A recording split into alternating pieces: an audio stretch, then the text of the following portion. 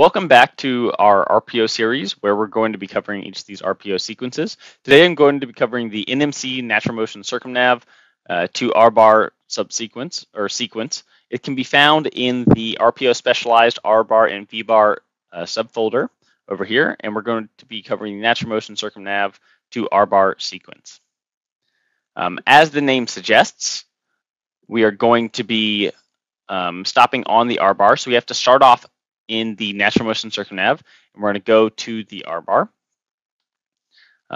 If you aren't in that Natural Motion Circumnav, then this sequence won't execute properly. So you need to start off, make sure you're entering into that, and you need to go, and we're going to stop in the RBar. It looks like from this previous run over here, this Natural Motion Circumnav doesn't actually cross the RBar, so if we were to run this as is, this wouldn't execute properly. So you need to make sure that you actually hit the RBar in your Natural Motion Circumnav. Let's go take a look at how we can get there. So we're going to start off on the VBar right over here with an in-track offset of 150 meters. So we're right behind the target. And I'm going to use another sequence, a VBar to Natural Motion Circumnav sequence, to get us in the right location. I've changed this cross-track component to be 0, so I should indeed actually stay on the RBar when I actually cross it. And then taking a look at the main sequence we're covering, the Natural Motion Circumnav to RBar, it's going to ask, do you want to stop on the positive or negative RBar? In this case, it's false for the positive, which means, of course, I'm going to stop on the negative down here. And you also have to set a few other parameters, such as who am I on this RPO satellite, what engine model would you like to use, and whether you'd like to use impulsive or finite maneuvers. We're going to stick with impulsive maneuvers for today, but both work.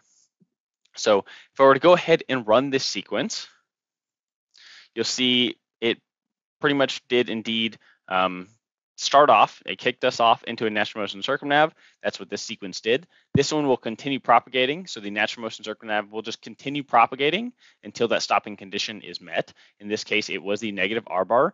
And then once it hit it, it's going to stop there. If I had changed this to be positive or the plus to be true and rerun, it will stop up here on the positive RBar.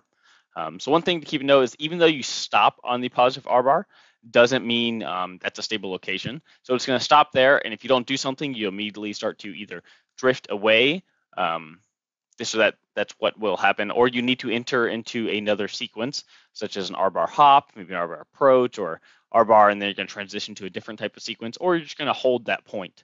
So that's just one thing to note. It's just going to stop you on the RBar, but if you don't do something afterwards, you will start to drift. So that's going to be it for the Natural Motion Circumnav to RBar sequence.